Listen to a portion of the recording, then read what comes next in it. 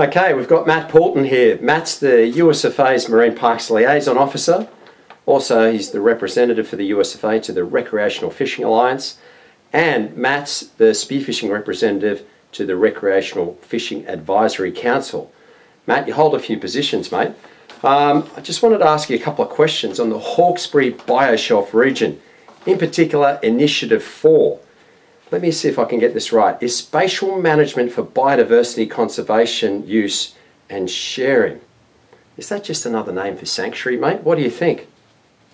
Yeah, that is for sure. It's definitely all about lockouts. A lot of the other important issues such as pollution and habitat destruction, water quality, it's expensive to fix and often put in the too hard basket, so they go for the easiest option, which to them is locking out the main user group in recreational line and spearfishers from these areas.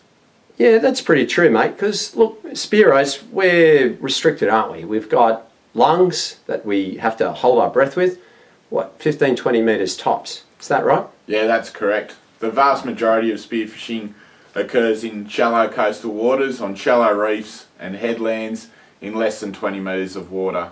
What about the safety aspects, mate? Think of the kids, think of the dads, the granddads. There's 4 generations of spearfishermen out there now since the sports began. Where do the young kids go if it's all locked out? Some of these key proposed sites are great places to spearfish in adverse weather conditions. Where are they going to go?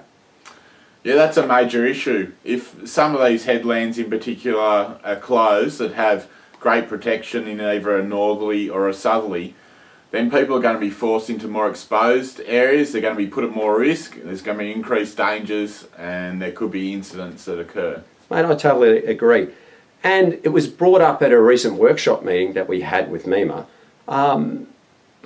If areas are restricted, the on-flow, the spearfishermen are going to go and concentrate their effort into other headlands that haven't got any lockouts on them. Do you think that's going to have an adverse effect to fish stocks? Of course it is. If you get a lot of spearfishers from the diving spread out area where the effort's spread out and then you concentrate into a few small areas that are left, of course it's going to have a detrimental effect. Yeah, people have to go somewhere to fish, so you better have to spare it out. Mate, and just one thing that's always bugged me is that people really believe that there's overflow from sanctuaries. In your experience, and I'm talking to somebody here that's been spearfishing for nigh on 30 years, you've spearfished all around Australian reefs, you've seen a lot. Do you think overflow is a realistic thing in Sydney, New South Wales? Could it happen? No, I don't. I don't believe that you'll get much overflow at all. For one, fish move in and out of these sanctuary areas anyway, plus what often happens is you get a larger size range of fish in a protected area. So you get more bigger fish, but overall the population becomes smaller. Great, I hadn't thought of it like that. Now mate, let's just go over these 3 questions, just in a nutshell.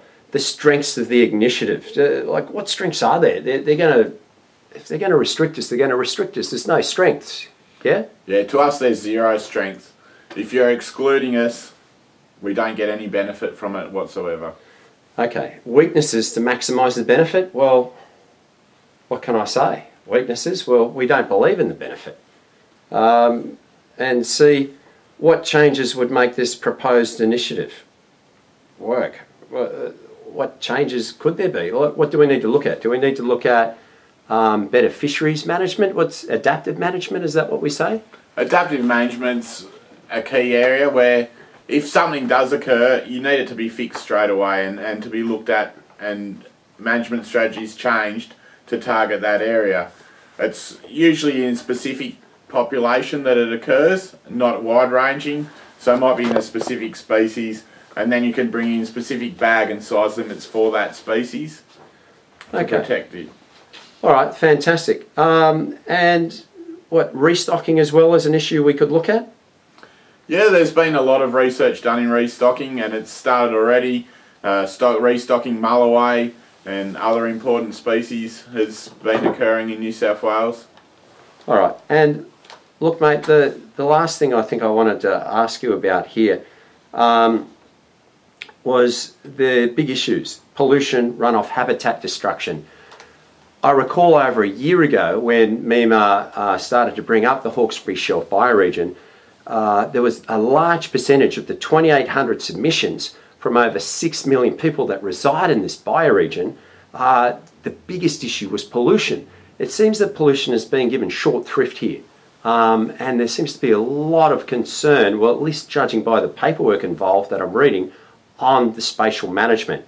What do you think are some pollution issues here with pollution, habitat destruction and water quality? What do we look at? Well, I think they're the main issues, and they are really going to have effect on fish populations. One of the things you've got at the moment is they've recently announced a proposal to pump sewage straight into the harbour when it occurs with runoff from when there's a big flood event. There's too many stormwater drains plumbed into the sewer systems. When it rains, they get an overload and they've got to deal with it. So the new plan is to pump that straight into the harbour. What's the point of making lockouts outside when the problem's going to be from all this pollution running into the harbour, and you're going to have the nursery areas, which are most often in estuaries, destroyed from pollution, decrease in water quality, you're going to have eutrophication and lots of issues like that. Okay, look, on that, I look at Jervis Bay Marine Park. There was a huge fish kill from pollution a couple of years ago there.